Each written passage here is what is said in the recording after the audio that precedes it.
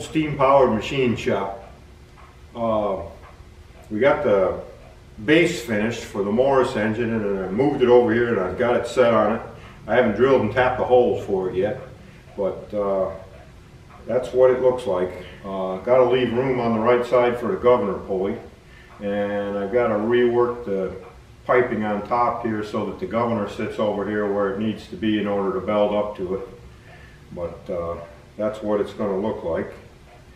We got some other things today that you might be interested in. Thanks a lot for supporting the channel and for liking and subscribing. And we're glad you're along for the trip.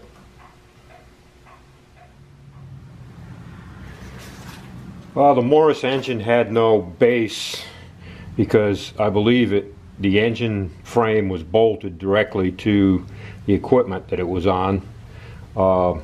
The engines that Morris made that were built to be just stationary engines had a tapered cast iron base, and so I'm trying to replicate something similar to that out of 3/8 mild steel plate, and I'm welding it up. There you get the idea.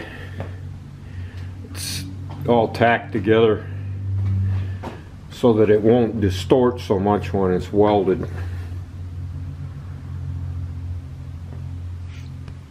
It's 3/8 plate, and this is 3/4 inch on the front for the bolt mounts.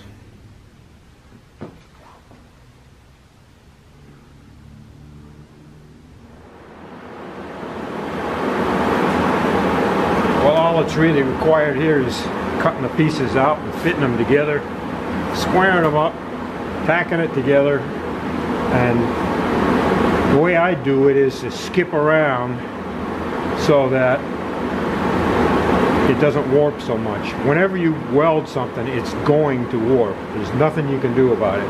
So everything you do, you try to minimize that, and by tacking it all together first, it won't warp so bad, but I keep watch of it and don't weld a whole lot in one place at a time.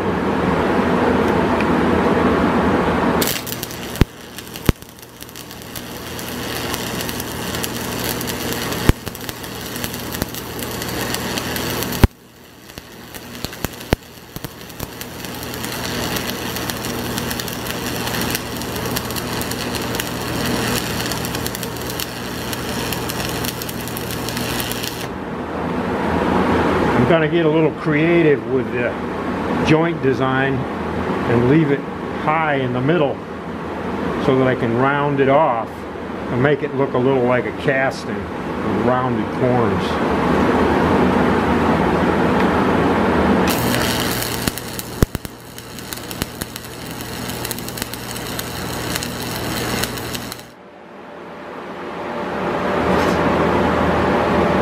Putting on the second pass here over the top. This is the first pass.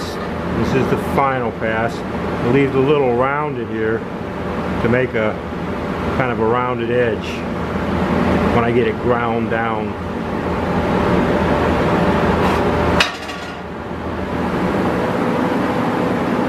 Now it's back on the welding table again, and I've got it clamped down really tight on the flanges here to try and keep them from warping, and I'm going to try to get away with just one pass in here to minimize the warpage.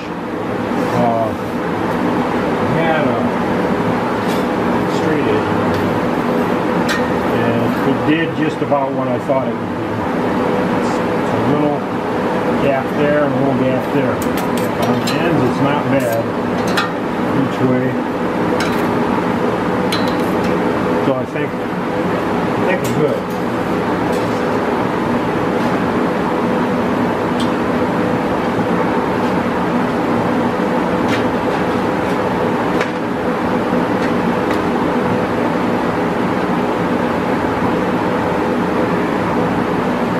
Skip around on this weld a little bit.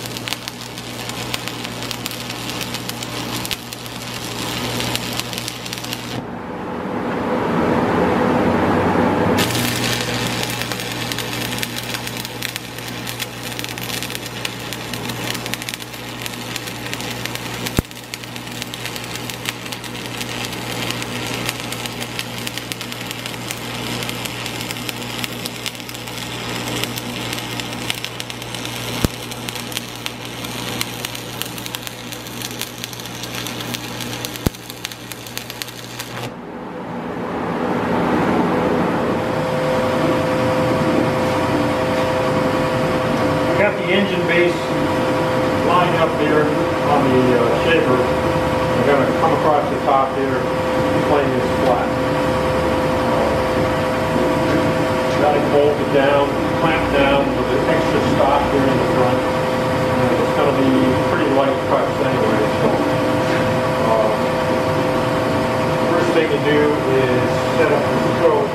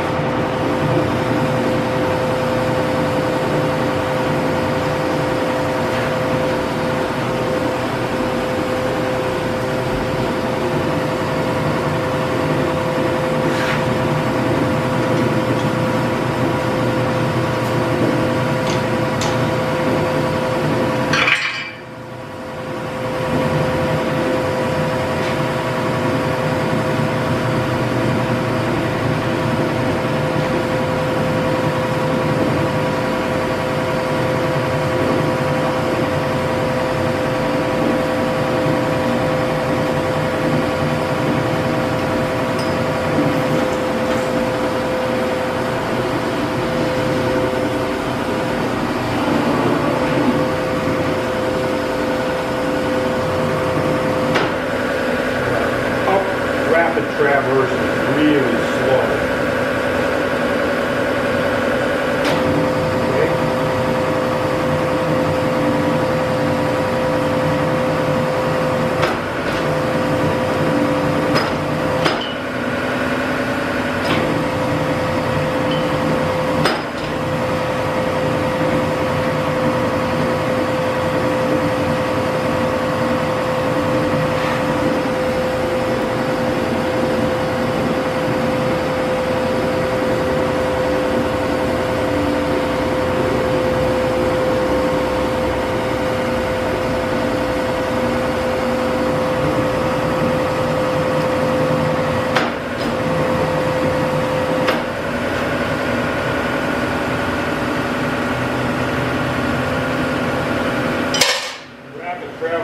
Set up so that it's backwards from what the feed is set up. So if you're feeding across this way, you just hit the rapid traverse and it will come back this way without having to switch the feed direction back and forth. Kind of cool.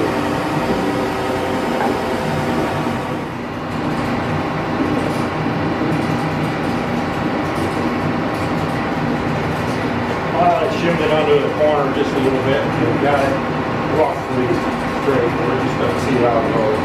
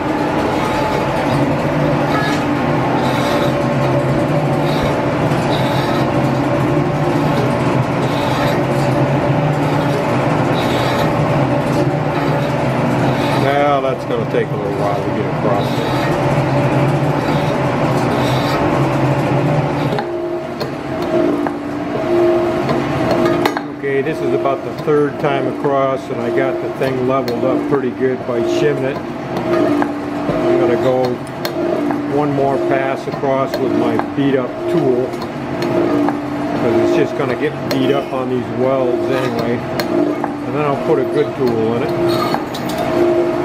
when it gets down close.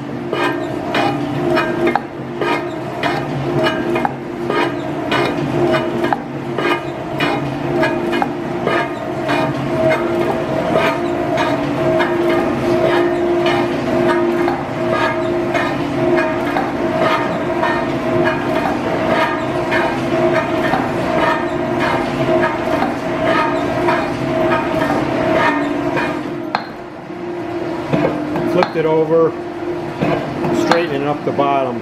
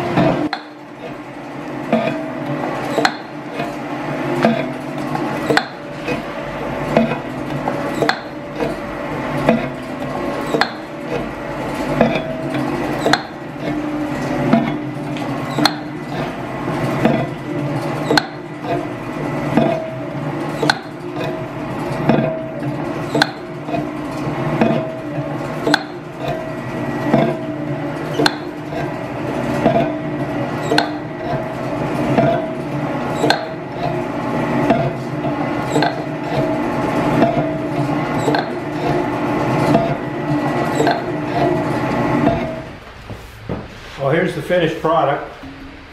Top's plain, straight with the bottom. Take out the warpage, distortion. The welds are rounded off here. The corners are rounded off. Make it look a little like a casting. And I'll set the engine on here and mark the holes. Drill and tap them 5/8 course. I may put a lock nut on the bottom, but I don't think it'll be necessary. So, I mean, turned out pretty good.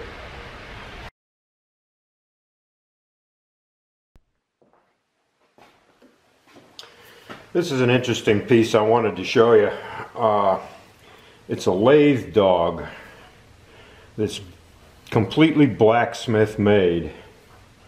A friend of mine gave this to me the other day, and for those of you who might not know what a lathe dog is, this is a store-bought one, and you clamp it on a piece of round stock that has a center hole in it, and then this goes in the lathe up against a dead center, in the spindle instead of a chuck, and you have either a dog driver or a faceplate with a slot in it that would drive it.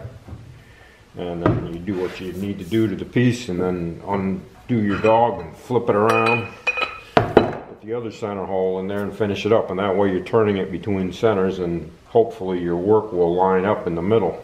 It's kind of a useful thing, but the way this thing is made, you evidently started out with a piece of bar stock like this, wrought iron, and split it, heated it up red hot, split it with a chisel like this, about like that, and then opened it up, made it round, cut it off, put this end in a lathe, and machined this round, and at that time probably drilled and tapped the hole for this, then cut it off, hammered this out flat, and turned the leg on it. I'd like to try to make one of them sometime.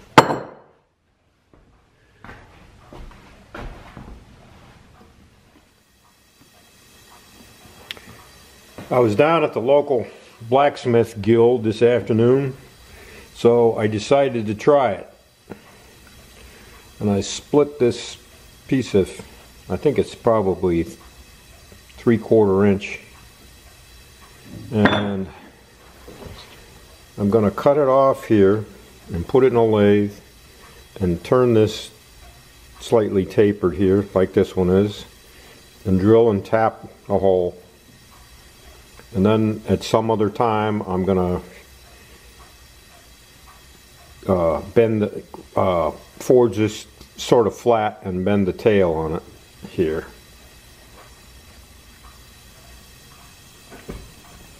Okay, I got it in the lathe and just kind of roughly indicated it in so that it's somewhere near straight here on the end. And this is Saturday afternoon and I'm not fired up in the shop here, so I'm on electric power on this little lathe.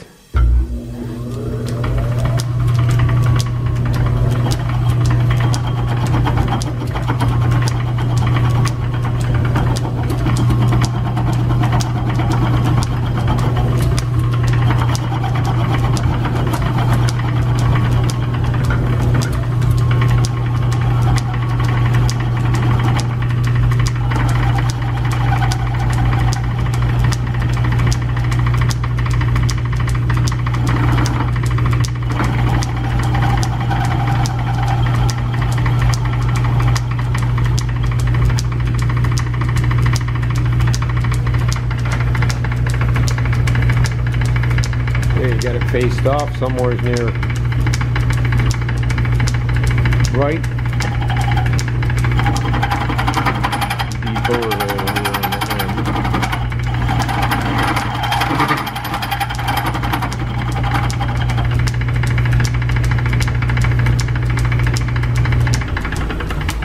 Okay, then I'm gonna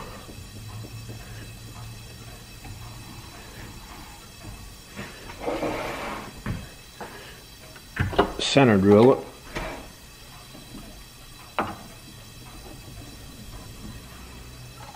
Seems like a 3/8 screw would be about right for this size.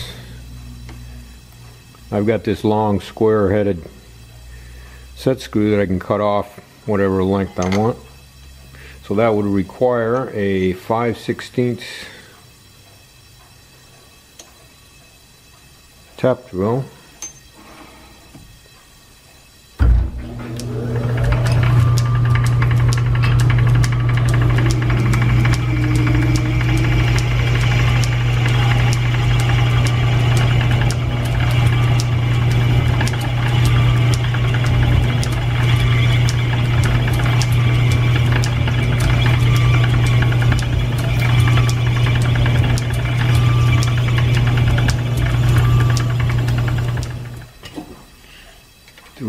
Coarse tap.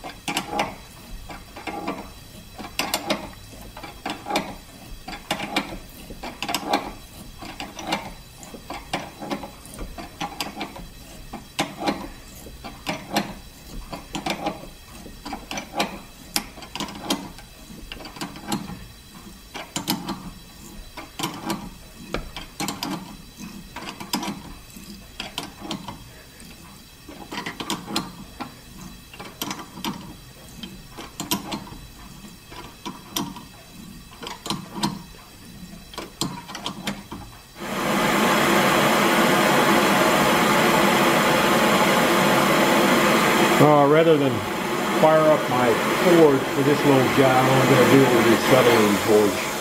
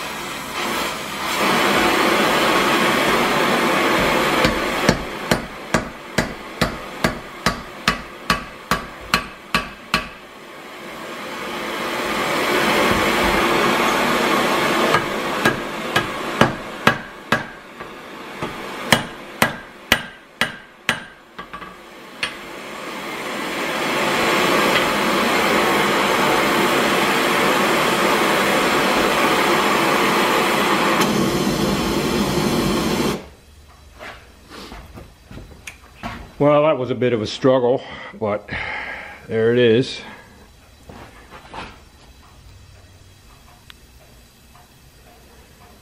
Well, that's one of those just for the heck of it deals. Kind of wanted to see if I could do it. Maybe we'll use it sometime.